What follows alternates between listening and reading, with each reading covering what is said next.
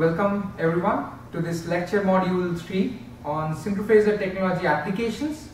This is the third lecture in the series of lectures on Synchrophasor technology. Hopefully you have watched the previous lectures on motivation for Synchrophasor technology and the fundamentals of Synchrophasor technology. So now this is a very interesting lecture because this emphasizes the motivation for Synchrophasor technology again, because this is the applications.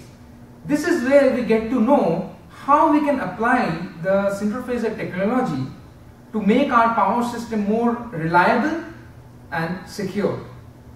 So let's see what we have in this lecture.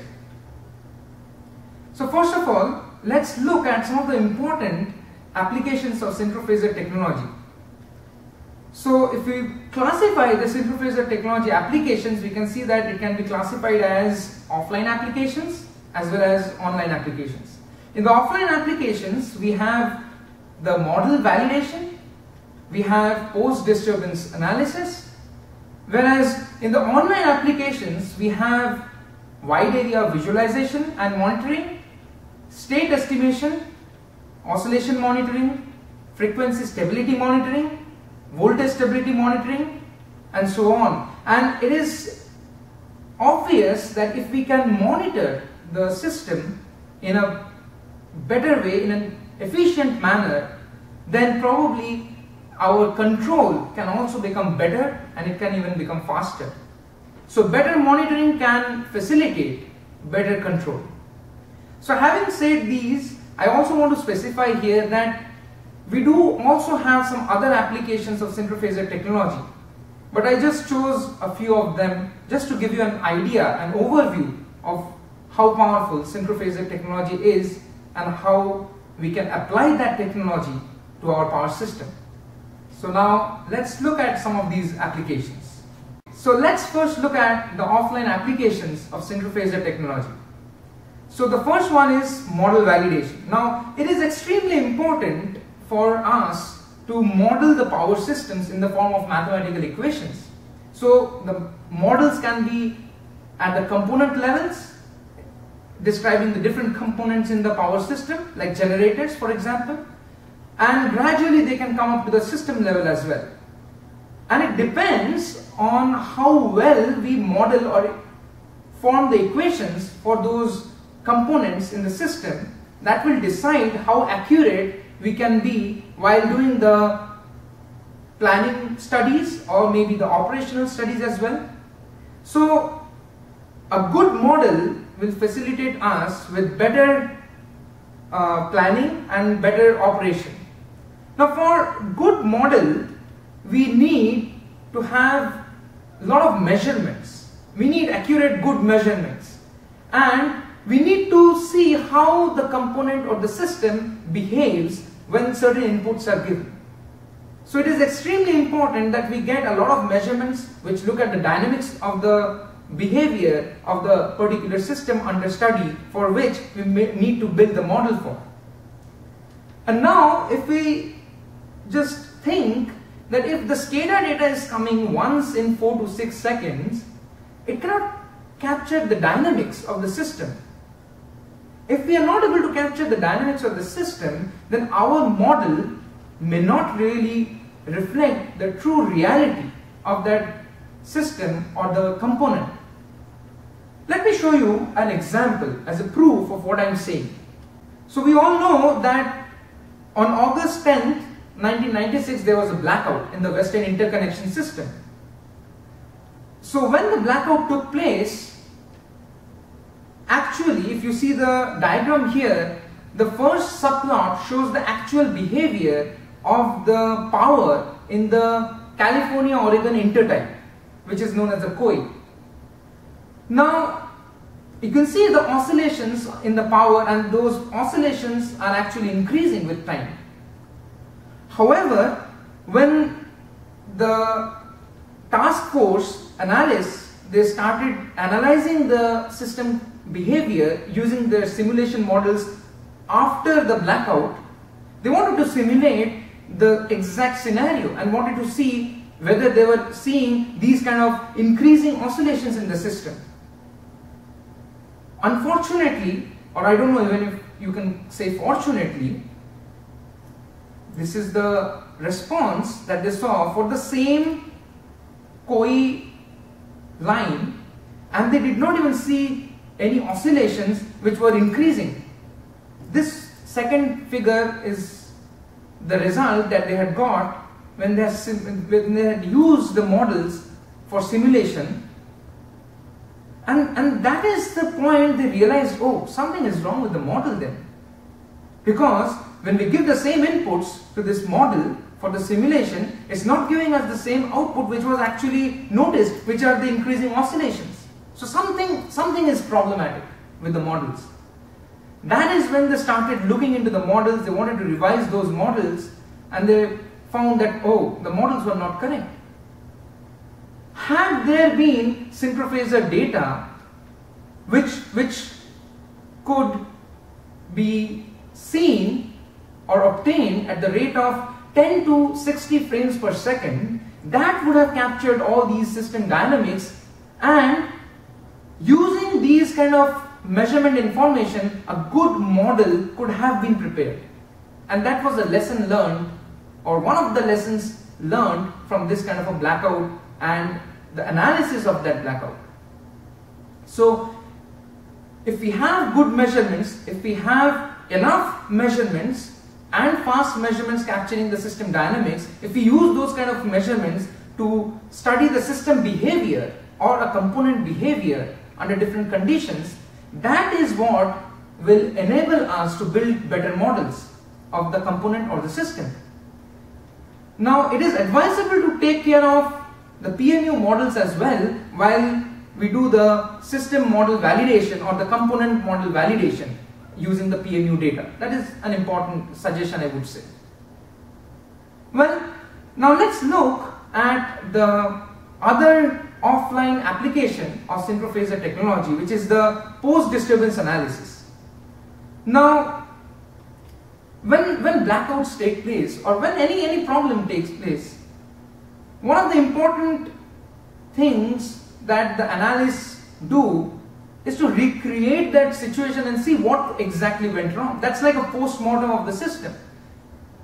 Many of you are probably aware that when the investigation goes on for the air crash, the analysts, after the accident, they take the black box data and also the flight data recorder data and try to recreate the situation and see what went wrong. So here also, during the post-disturbance analysis for power systems, the analysts need to have all the data in a synchronized manner, in a time synchronized manner, so that they can recreate or reconstruct all the sequence of events properly and see what are the different things that had happened. And especially that becomes very important when there are multiple power system components involved in that kind of a disturbance. Now, it is this synchrophasor technology which has the capability of providing wide area time synchronized phasor data. And when you get such kind of a data, you can easily recreate in a time synchronous manner all the events that led to a problem or an event or even a blackout. That is what the synchrophasor technology helps the analyst in. So you can see this figure, and it shows that during the August 14, 2003 blackout, there was a separation of bus angle that could have easily suggested the analyst that there was something going wrong with the system, that the stress in the system was increasing. So when the task force sat and when they tried to look at the data, they looked at the angle values, and you can see that the angle separation between the two buses at Cleveland and West Michigan, during the normal system conditions, this angle separation was less than 20 degrees also. But when the system became more and more stressed, the angle separation clearly indicated, because that angle separation now became more than 100 degrees. And that easily gave an indication to the analyst that, you know, there was a lot of stress in the system. So that's how easily with the synchrophasor data or with the PMU data, a post-disturbance analysis becomes much simpler than it used to be without Synchrophasor technology. Now, having talked about these two offline applications of Synchrophasor technology, let's now look at some of the online applications of this technology. So, let's talk first about the wide area monitoring and visualization. Well, we all now know that PMUs collect data from the system, and when I say system, it can be different substations which are geographically apart, quite distant from each other. But because of the time synchronization, we can get the wide area information, and that is a very important aspect of good wide area monitoring and visualization process. Now, not only this, but like I had mentioned to you earlier, that PMUs can estimate these voltage and current phasors at a very high rate, which can vary between 10 frames per second to 60 frames per second, and what it makes possible is the monitoring of the system dynamics. So with this enhanced view of the whole wide area system, with this fast rate of data coming in from that wide area, several applications have been developed by different vendors which aim at providing a visualization to the control operators, the operators working at the control centers. So if they get a good view of what is exactly happening in the power system, that is what will enable them to take good decisions to control the system if something is going wrong. So following up the figures that you can see, which show some of the existing visualization and monitoring tools like the RTDMS from EPG and a phasor point from Alstom. Well, now let's look at how the state estimation can also be enhanced or improved using the Synchrophasor data from the PMUs. So now like we all know that the voltage and current phasors can be measured even at the substation level using the PMUs. And these voltage and current phasors, if you want to estimate that at the central level, at the control center level, then we can use the following equation, which is M is equal to Hx plus E, where M is the measurement vector. And typically for a linear state estimator, we will have the voltage phasor at bus I, the current phasor at bus I, and also the current flow between bus I and J phasor, and the current flow between bus J and I, which is also a phasor. So these can be typical measurements that can be taken into account. Now the H matrix will be linear matrix in this case, because it will be mainly consisting of, maybe in this case, the identity matrix. It can also have the elements from the Y bus. So that becomes linear. And X, like we all know in this case, are the states of the system, which are the voltage phasors, which means the voltage magnitude and the angles at the bus. So now with this kind of an equation for state estimation, the computation becomes non-iterative. That is a big step, because when the computation of states becomes non-iterative, these are the advantages that you can get. It becomes extremely fast computationally and less burdensome as well. Plus, because it is non-iterative, there is no question of failure to converge. So these are the two important advantages that can be gained out of the Synchrophasor technology, which will now enable linear state estimation.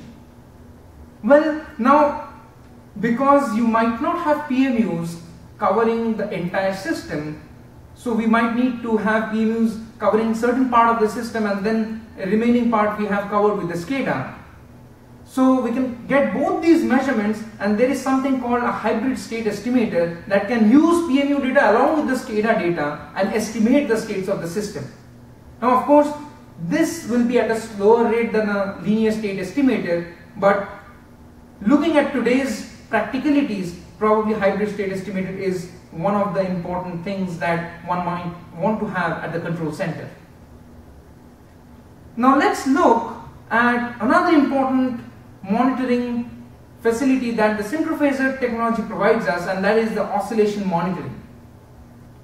Now we know that because the PMUs are now giving data at a very fast rate, at a very high reporting rate, it is possible to detect the poorly damped modes at an early stage.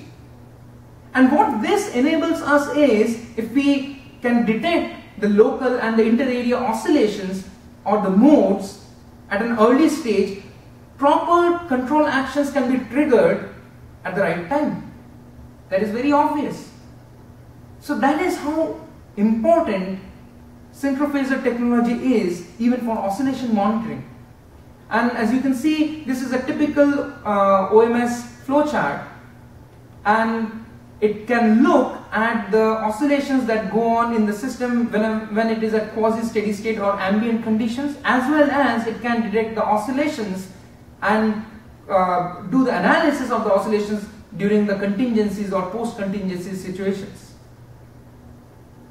So now let's look at another important aspect, which is the frequency stability monitoring, which is also aided by this Synchrophasor technology. Now we all know that PMUs can not only measure the voltage and current phasors, but they can also measure or estimate the frequency of the system. And as we all know that frequency is a very, very important indicator. It's a key indicator of the balance between the generation and the load in the power system. So looking at the frequency, a lot of important conclusions can be made. And if we look that the frequency is decreasing, or maybe the frequency is increasing in some situations, we can probably take proper control actions at the right time and prevent even a frequency instability situation. Like you can see in the figure that early detection of frequency swings triggered proper control actions at the generators, and that probably saved a system. So that's very important. That's how important Synchrophasor technology is in detecting frequency stability problems and even helping into control. Well, now let's talk about one of the other most important stability problems that especially the power systems these days have been facing, which is the voltage stability problems. With the increasing loads in the system, the power systems are very stressed. And it is probably the Synchrophasor technology that can help a lot in the detection of this voltage stability problems. Now, even though voltage stability is defined as the ability of a power system to maintain steady voltages at all its buses after a disturbance takes place, but you know, it's a very interesting phenomenon, because voltage magnitude is always not a good indicator of the system stress. And the reason is simple. Nowadays we have a lot of voltage control devices in the substations. They have a set point and they maintain the voltage at the particular buses where they are installed to the set values. And even when the system becomes more and more stressed, you can still see the voltage at the set level. That is a misleading fact, because just looking at the voltage magnitude, one would feel that, you know, the system is probably quite stable. We are far away from the point of voltage collapse, which is not ideally true. To solve that, we know that voltage phasor is actually a better indicator of system stress, because voltage phasor will contain the information of not only the voltage magnitude, but it will also contain the information of the voltage angle. And as I mentioned earlier, that angles are excellent indicators of system stress. And like we know that if we have PMUs, voltage phasor data can be easily monitored at the substation levels. And as a matter of fact, many of the voltage control algorithms, they work at the substation level itself. So if they are dependent on the voltage phasor data to take a decision of control, instead of relying just on the voltage magnitude data, even the voltage stability control mechanism can improve, because the voltage stability monitoring has improved. Now it turns out that there have been several researchers who have worked on developing approaches for online static analysis of voltage stability. And some of the very common approaches include the following. So the first one is the centralized system model based approach.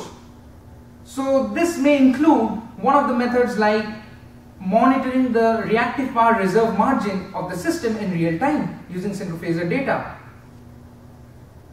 The other approach is a bit different from this model based approach, and that's the local bus phasors measurement based approach, which take the data, the synchrophasor data like voltage phasors and the current phasors from the PMUs at a particular substation and try to come out with an index to quantify the voltage stability margin of the monitored bus. Now there is something in between these two approaches, and that's the measurement model based approach, and that's a kind of hybrid model based approach. And we at Washington State University have developed a real-time voltage stability monitoring application software, which is called the RTVSM tool, that uses the measurements as well as the model of the system to some extent, and it computes the voltage stability margin of all the load buses in the system, which is called the VSAI, or the voltage stability assessment index, on a scale of 0 to 1, where a value which is far away from 1 or closer to 0 will indicate that the particular bus or the system is highly voltage stable, and a value which is near 1 would indicate that the particular load bus of the system is almost near the point of voltage collapse. And you can see the visualization of the voltage stability monitoring algorithm in the RTVSM tool, which can give a very good indication to the system operators from voltage stability standpoint.